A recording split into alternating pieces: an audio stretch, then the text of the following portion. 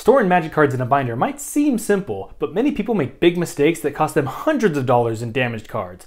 You don't want this to happen to your collection, so pay attention. Take a look at this clip from Rudy at Alpha Investments. This looks like a Near Mint Beta Ankh of Mishra, an $800 card. But oh no, what's that? Major damage done from the ring of the binder. This one ding on this card could easily cost this person $100 to $200 as their Near Mint card is now downgraded to a light play or moderately played card. The owner of this Ankh of Mishra was trying to do it right. They clearly cared for this card for decades. They kept this card in sleeves and in binders, but that binder betrayed them. Binder betrayal. This damage is done by a 3-ring binder, something many of us have used, myself included, but these O-rings, they can be your downfall. Any misalignment when you're closing your binder can create problems.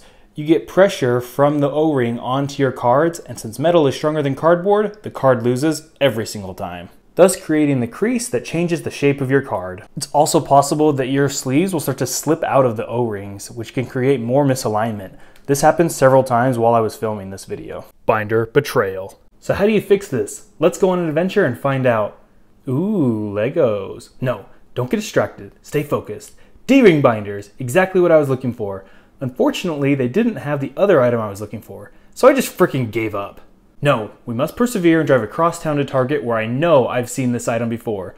But when I get to the collectible section, they don't have it either. What's going on? Is this a conspiracy? Turns out they recently stopped offering this item in stores. Luckily, Amazon can save us. We'll get to this mystery item later on. We went with the D-ring binder because having this flat side in your ring is key to preventing your sleeves from stacking and folding over and getting caught up, which will create those creases in your cards. This is a great step in the right direction. Just make sure that you are using high quality sleeves like BCW or Ultra Pros. Cheap generic sleeves will rip right here in the seams and ruin your day. Binder betrayal. If you use a binder with loose sleeves, please use high quality sleeves. They cost more up front, but like most things in life, if you go with the cheapest option, it costs you more in the long run. But even if you get a D-ring binder with high quality sleeves, you have another problem: gravity. Cards can easily fall out of their spot in the sleeves. Binder betrayal. This is even more likely to happen if you put multiple copies of a card in one slot of a sleeve, which will stretch the sleeve.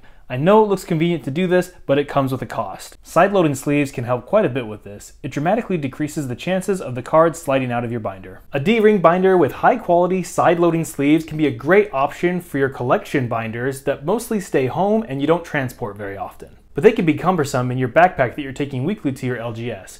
For your trade binder, you're better off going with an actual binder made for trading cards with the sleeves built in. Remember the mystery item from earlier? It's the CardGuard Cardfolio.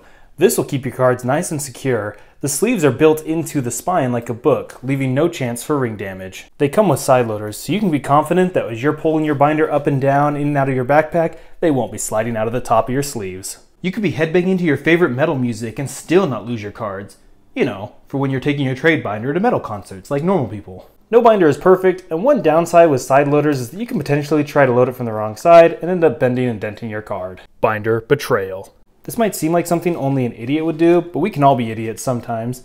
The sleeves don't always open from the same side, so make sure to take your time, don't get too distracted while talking to friends, and insert your cards the right way. Your patience will be rewarded. No matter which binder solution you go with, always sleeve your cards before putting them in your binder. This might seem like overkill, but I promise you, it's not. You don't want to be taking your bare cards in and out of your binder with your greasy little fingers. You know when you're playing a match of Magic, but you get distracted by all the gunk that's built up on your sleeves? That gunk comes from your hands, and you don't want that on your bare cards.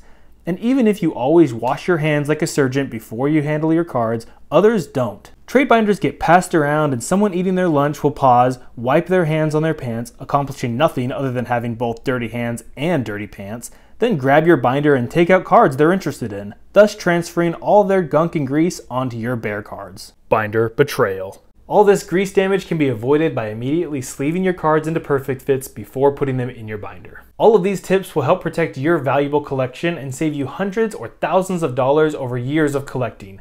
You gotta protect your cards, especially if you're crazy enough to build the world's most expensive burn deck like I did in this video. Check it out now.